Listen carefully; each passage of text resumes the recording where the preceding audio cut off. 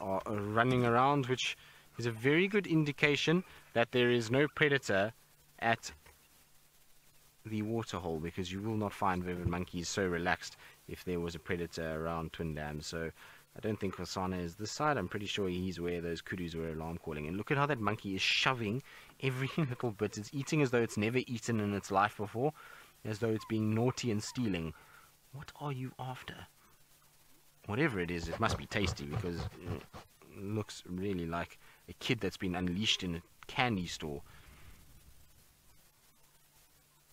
And they're not going anywhere. It's part of a tree. If they're fruits or flowers or anything, they will still be there. You don't need to rush.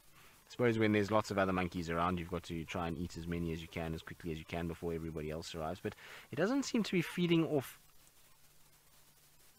flowers, or I can't see it. It's almost like it's grabbing things off the branch. I wonder if there's some sort of insect that it's feeding on. If that monkey leaves that tree, I might go and just take a closer look, because I'm quite interested to know what it's actually feeding off. The way that it was grabbing at the branches, it didn't look like it was grabbing flowers. The bush willows are flowering at the moment, but that is just very weird. I want to go and have a little investigation, and not that it's a bush willow either, it's actually a leadwood. So I want to just go and have a look.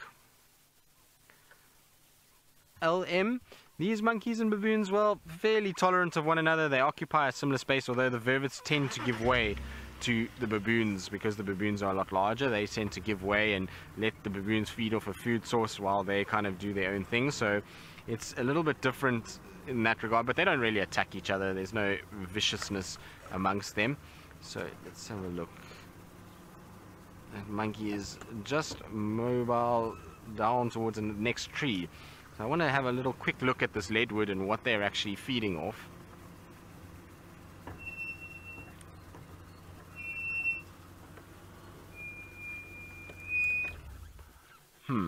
Interesting. There is not a seed pod or a flower on this entire tree, yet that monkey was grabbing something, and I'm trying to look along the branches to see if I can see any insects that maybe are walking around, and I can't see anything of that either. What are you guys after? You can see there's a monkey right here watching us in a bush willow. So this is a leadwood that we're right next to us, but that's a bush willow that monkey is in. Of course, they're part of the same family, so you'll find that, in fact, it's also a leadwood. I didn't lie. I don't know why I'm calling that a bush willow. The bush willow is behind it, but I can't see what they're feeding on at all. So interesting that there is some sort of food source here that they are after.